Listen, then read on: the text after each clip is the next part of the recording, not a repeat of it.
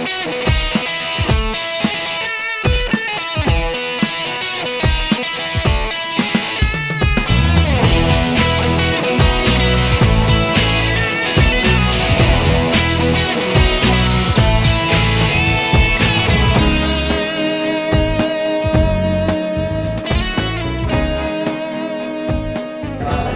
name is Veronique Archambault-Leger. I work in Li Lin's lab, and Shanjun Xiao is the postdoctoral student working with me on this project.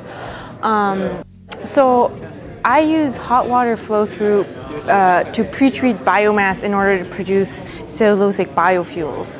And cellulosic biofuels are extremely promising form of alternative fuel, and that's extremely important for many reasons, including security, energy, and climate.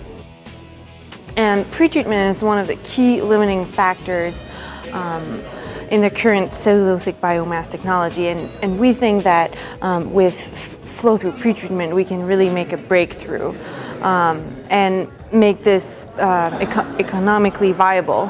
So basically we want to open up the structure of the plant cell wall, which is shown in this picture, where we want to ferment the cellulose, but this needs to be broken down so we can actually ferment the cellulose to ethanol.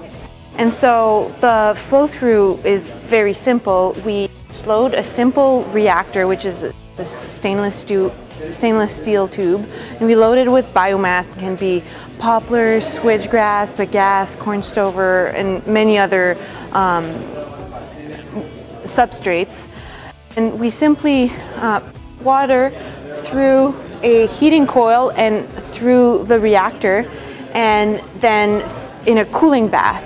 And that's it. We collect both the hydrolyzed and the remaining solids, and we ferment the solids. And so we've gotten really good results where most of the substrates were converted to 90% or more, and poplar was the least converted, about 80%.